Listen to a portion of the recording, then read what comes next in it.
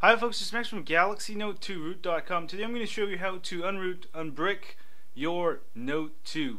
Before we begin, if you have a rooted phone and you want to keep your settings and apps, you're going to actually just unroot it just for the hell of it, or you're going to unroot your phone.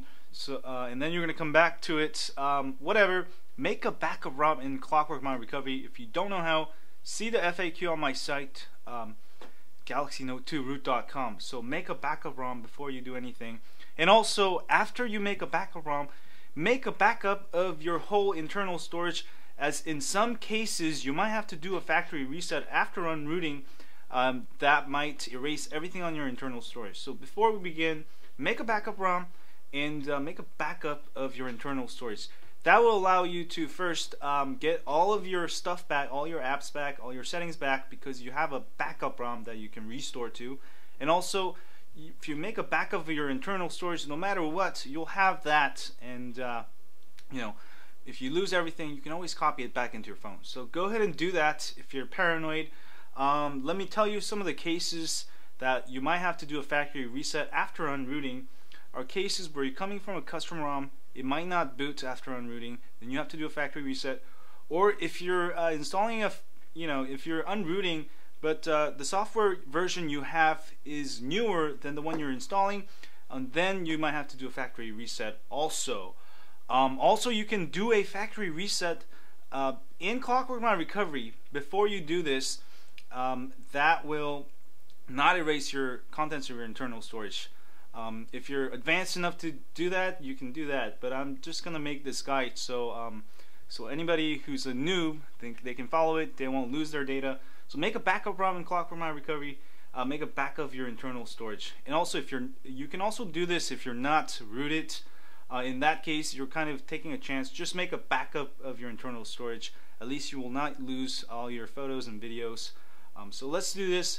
First thing you'll want to do is if you're in boot loop or whatever, let's just take the battery out. Let's say you're in a boot loop and you need to unbrick your phone. So take it out, put it back in. Immediately hold down volume up, center, and the power button, and your phone will power up. When you see the logo, keep holding down volume up and the center, but let go of the power button. Oh, sorry, that's the wrong way. Sorry, volume down, center, and the power button. Alright, until you see the warning screen. I got a little confused there. There we go. So power off your phone, volume down, center home, and the power button, and you should be in this mode. Put the back cover in so the battery doesn't pop out accidentally.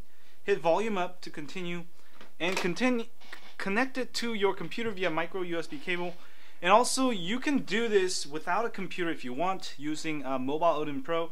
The process is nearly identical. Oh, actually, it's not. For Mobile Odin Pro, just download it, and you just have to select the stock firmware tar.md5. Maybe I'll have another guide for those of you who don't have Windows. But let's use this method. Go ahead and go to your computer now. Next, go ahead and go to this site, SamsungUpdates.com. There's actually two sites where you can download Samsung firmware for free.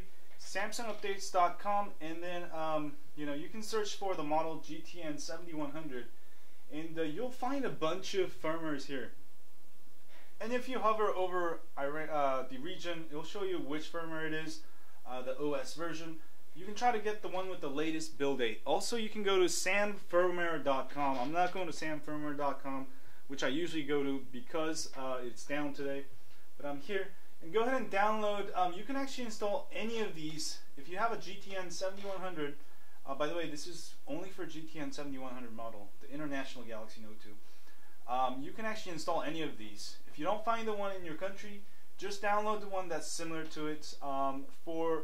For this example, I just randomly downloaded the Egyptian one, and then once you download it, the download links is over here.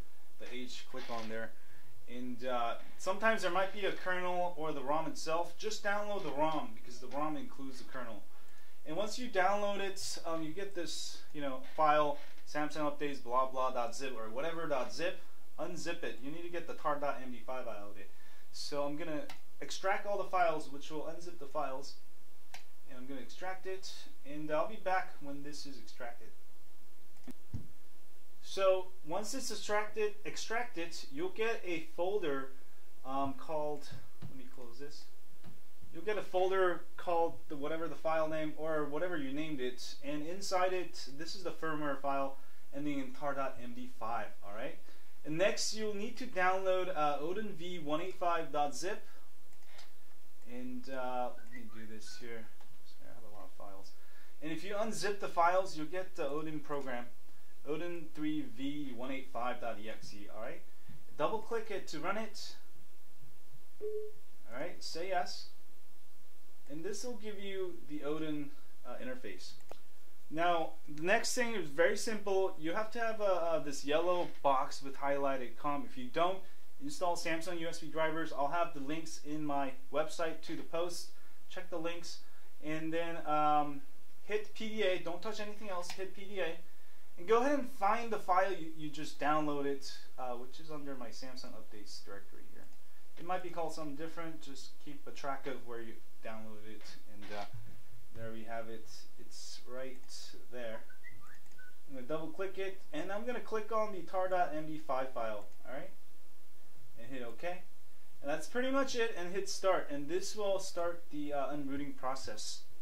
Now, if you don't have a Windows computer, what you can do is run Mobile Odin and copy over the tar.md5 to anywhere on your phone, and then find that file in Mobile Odin Pro. You might have to download additional files on the app, but it'll automatically do it. You can do it that way if you have Linux or Windows. And also, if you want to get, if you want to reset the counter because you're sending it straight back to Samsung Service Center, you don't really have to. But if you want to, you can also run the Triangle Away app before you do this. Also, for those of you wondering, if you flash the official firmware like this method, it will not increase the binary count. So you just have to run the Triangle Away app before you run this, and then run this, and you'll be on a you'll be on a totally stock ROM, binary count 0. Sorry, I can't talk today because Giants are playing. I'm too excited. And you'll be just fine, and they won't be able to tell. So after this is done, if you're coming from a stock ROM, most likely you'll not have to do a factory reset. You'll still have your internal storage, photos, videos, all your settings and apps. But again, if you're coming from a custom ROM, you'll probably have to do a factory reset after.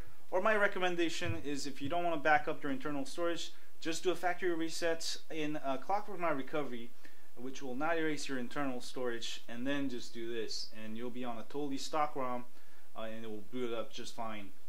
So I'll be back when this is done. It should take about 5 minutes. Go ahead and keep watching it if this is the first time, but if you're experienced, you can go ahead and take a smoke break like me. And also, if it freezes here, a lot of times that happens because the US drivers are installed. You see the yellow COM sign, but it'll stall there. Don't worry about it. Reboot your phone into download mode, just like you did before in the beginning of the video. Replug it, and also try another USB port. And also, don't use a USB hub because that can interfere. So those are things I've covered. And if it stops in the middle or something, you can always try it again. Again, also make sure Samsung Keys is off if you got it installed. And that's pretty much it. So I'll be back when this is done. And we should have a fully unrooted, unbricked Galaxy Note 2 on Egyptian 4.1.1 Jelly Bean software. Actually, while this is going on, let's do something fun here. I just made a video on my main channel about Android news. There was a question of the day: what would you do if somebody gave you a iPad mini? If somebody gave me an iPad mini, there wouldn't be that someone anymore. I would use it as a drinks coaster. Let me check here. It's almost done. I would throw the iPad mini at Tim Cook's stupid face, and I would then proceed to run. Interesting comments here. Shove it down their throat. Alright. I'll make a how-to smash iPad mini video. Very interesting comments. Anyway, it is done now, and your phone will start to reboot, and my phone has rebooted. You can unplug the USB plug, and you'll see that it's booting. It should boot in about 5 minutes, so I'll be back when this boots. So it is booting. It should give me the boot animation here in a second. There you go. Actually, it's actually what it's doing is actually going to stock recovery. It's kind of just, you know, updating stuff with the official firmware, and it will probably reboot once more. So I'll be back when this is done. Hi folks, so my phone has rebooted just fine. If you see the Android upgrading, if it boots up all the way, you're pretty much ready to go. There's still chances you might get force closes if you're coming from a custom ROM. So that's why I'll show you how to reset everything after for those of people who are having trouble. But if you're not having any trouble, you can just go ahead and run your phone the way it is, and you're back on the stock ROM. So I'll be back. Hi folks, so I've rebooted and everything seems to actually work just fine. I think I was on UK firmware before, and let me check my firmware now. I am back on, I'm on actually United Arab Arabic UAE. Alright. Sorry. For that one, and so this is what I did. I think this is the Egyptian version, I'm pretty sure, but all of those versions are compatible, and they're all pretty much the same. And you know, I've kept everything. Now, if you don't get to this point, let me show you how to do a factory reset. Go ahead and let's imagine your phone is still in boot loop. Then go ahead and plug it in. Hold down. You got to do it kind of quick. Put it in. Volume up, center, and the home button, power button. Sorry. Volume up, center, home, and the power button, and let go of the power button, but keep holding down the volume up and the center button, and this will enter you into the stock recovery, upon which you can do a reset. And make sure you put the back cover on carefully, because you might accidentally lose it while it's there. Just put it on just so it doesn't pop out. And here you'll see a menu here to do a factory reset that I was talking about earlier. Wipe data factory reset. Now this will erase everything from your internal storage, not your SD card. You can also leave your micro SD card if you feel, you know, paranoid. But go ahead and do that, and this will pretty much erase everything, reset it to normal, and you know, get your phone booting. So this is the only step you do if you have trouble with the ROM, the stock firmware you've installed. Most likely happen if you know, coming from custom ROM and you didn't do a factory reset before. So reboot system now, and you should be all good to go, and you should be on totally stock, everything resetted, zipped. Actually, this is like a brand new phone on Egyptian firmware now, so you can actually sell this phone. No one will have any kind of personal data whatsoever. So that's pretty much it. Anyway, if you have a Galaxy Note 2 and if you like this video, don't forget to hit that like button for me. Here, subscribe button up there. Thanks a lot if you have. And also, don't forget to subscribe to my email list at galaxynote2root.com. We update you once a week with ROM of the Week, tips, hacks, and more. The email list hasn't really started, but once it gets started, it's going to be like once a week, and it's going to be great. You'll have you know, some Note 2 news once a week. And also, it's a great way for you to get in contact with me and others if you have trouble with your phone.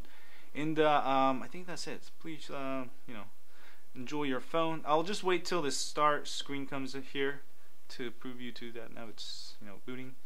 Everything reset it. You should get now the actual welcome screen that shows you you know, sign into your phone. And I think it should be in Egyptian since I installed the Egyptian firmware, but you can change the language easily on any firmware.